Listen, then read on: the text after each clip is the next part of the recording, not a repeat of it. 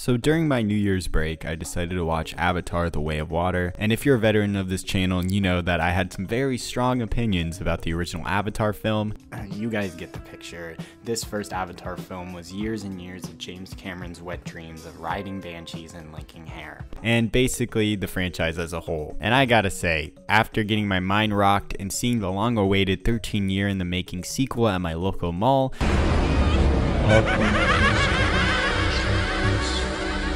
in beautiful IMAX 3D, like Frank and It's Always Sunny, Oh my god. I get it. this video is not a review of Avatar: The Way of Water, so I'm just gonna summarize how I felt about it. This movie, story-wise, is a huge upgrade from the original. I feel like as much as the movie is mostly visually appealing and that's what makes it good, it also managed to actually get me behind the story more than it ever did in the original. This is a movie about a family trying to survive being hunted by Jake's past enemy, spoiler alert, the Avatar clone of Stephen Lang's character from the first one, which works with me in a very 80s action movie type of way. But it's really the world building through the new character's bond with nature and the ocean that actually really drew me in. The story might not be great, but I left Avatar 2 actually really enjoying the messages and themes of wildlife and ecological conservation. The visuals were mind-blowing, and using different frame rates for different scenes was really effective in immersing the audience into the world of Avatar. Done wrong, this could have been nauseating, but it seemed to work well for me, and even in 3D. Not to mention, it just looks beautiful. The attention to detail down to the splashes of water, grains of sand, clothing, hair, whatever, is the best. It's not the best movie, but it was insanely visually impressive, and the story had some unexpected weight to it. Nonetheless, Avatar 2 wasn't as successful as James Cameron hoped, but considering the fact that it's now the 7th highest grossing film of all time and has technically been profitable, we will for sure see more Avatar movies in the future, and after Disney invested so much money into it already. But what do we know about Avatar 3 and its other sequels? Well, as leaked in 2018, the rumored title of this third film would be Avatar: The Seed Bearer. Considering how much people sexualize the Na'vi, that title is a little weird. It's like a big old Na'vi jar shrine. I don't really see Disney using this title because it sounds like it would be terrible for marketing. Way of Water, that's cute, that works with the themes of the story. The Seed Bearer seems like we're going to be watching a Na'vi pregnancy video. Luckily, this is not confirmed. What is confirmed is that the movie is almost 95% done shooting, according to James Cameron. He said there's some things that he needs to shoot with some of the adult actors, but for the most part, it's looking like they have a really clear path of where this franchise is going. And honestly, I'm kind of down for the ride. They also apparently, according to film's producer Jon Landau, they even shot the first act for the 4th movie. I think this will be interesting to see in a world where franchises are basically made by a committee and they have no clue really what to do and they don't really plan much. They kind of just figure it out as they go. And actually seeing Avatar be the opposite, where it has been planned out for so long and actually the scripts have been written for years, it just needs to get made. I think that's a lot cooler. I'm down for that.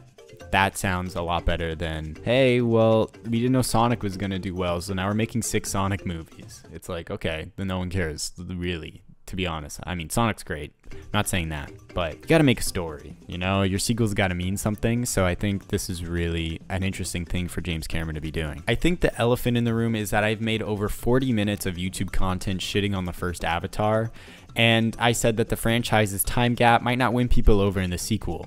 I will still stand by what I said in both of those videos, but The Way of Water is almost a reboot of the franchise for me.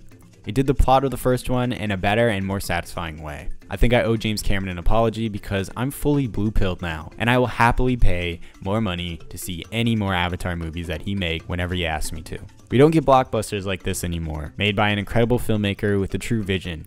The fact that he's devoting probably the last years he has as a filmmaker on one long sci-fi epic makes me think he knows what he's doing. He knows what he's cooking up. We will start seeing the franchise more around, you know, we'll probably start seeing, you know, like when they did the Avengers fruit marketing ads. We'll probably start seeing that with Avatar as well. There is a new video game being made by Ubisoft, which is a crumbling company, which might be a great concept for another video, but Ubisoft is making an Avatar game called Avatar: Frontiers of Pandora, which is promising open world gameplay and really good graphics. I mean, it looks like you can fly on a Banshee and fight like a Na'vi, which is very cool. When watching Avatar 2, all I could think about is how I wanted to play it as a video game, so I think that will make for a really awesome experience, maybe even better than a movie experience. And yes, there was that 2009 video game, but they didn't really have the tech to make it look good at at all. Nowadays, some of the best stories I've seen have been told in video games with hyper-realistic graphics, so we just gotta hope that Ubisoft doesn't go bankrupt or ruin the game. Over in Animal Kingdom at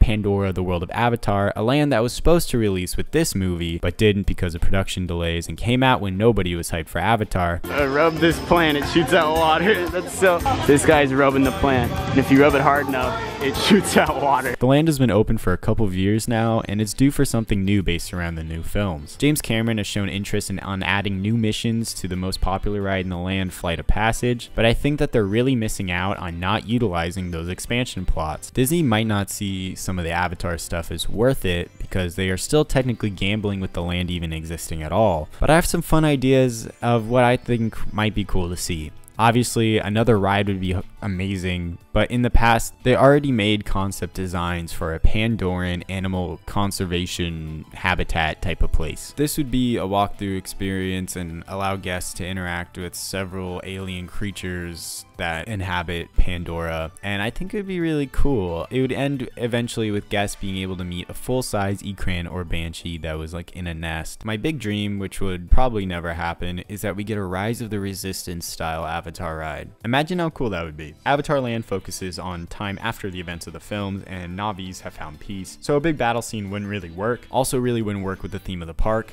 but I think riding in an RDA troop transport helping the Na'vi take down the Sky People would be really interesting. Starting from the forests of Pandora onto a human base, blowing it up, nearly escaping, I don't know, sounds fun to me. Maybe they could add more action-packed mission to Flight of Passage, that'd be really cool, like the ritual gets interrupted by humans trying to pick off the Na'vi. Just fun ideas. I don't know why I want it to be more action-packed than it is. It's very peaceful right now. I just feel like a part of the fun of Avatar is that whole fighting for what is yours aspect of it, you know, the native Na'vi fighting for their land and fighting for the animals that are there. So I think it'd be really cool to just get to see that within the park, you know. Maybe some tourists go a little too crazy because it's kind of like the plot. The plot is literally like the Na'vi are like okay with people coming as long as they're tourists, which I feel like if you watch Avatar 2 they wouldn't be okay with. There's like generational trauma that would still be around, but that's beside the point. I don't need to get deep into it. Overall, I'm incredibly excited for the future of Avatar.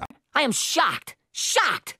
Well, not that shocked. But anyway, guys, comment below, what are you guys excited for Avatar? Did you guys like The Way of Water? I really did. I was quite shocked how much I enjoyed it. It was a great ride the whole time. Comment below, what was your favorite moment of Avatar The Way of Water? What do you want to see be done at Pandora? What do you want to see be done in the video game maybe? I'm excited for all this stuff. I didn't realize how cool Avatar was until I watched the second one, and it really jogged the memory of all those memories of when I was a kid. Really just really liking Avatar as a kid, you know. But anyway, comment below, guys. Tell me, guys, what you know, what you want to say. I'm terrible at these again. I will always say that. And thank you guys so much for watching. Just getting 100 views on one of these videos is enough for me to keep making them. It's part of the fun. I have fun doing this. So yeah, guys, if you guys do want to support me though, you guys can like and subscribe. And that's pretty much it. Hope you guys have a good one. See you guys next week. Adios. Bye-bye.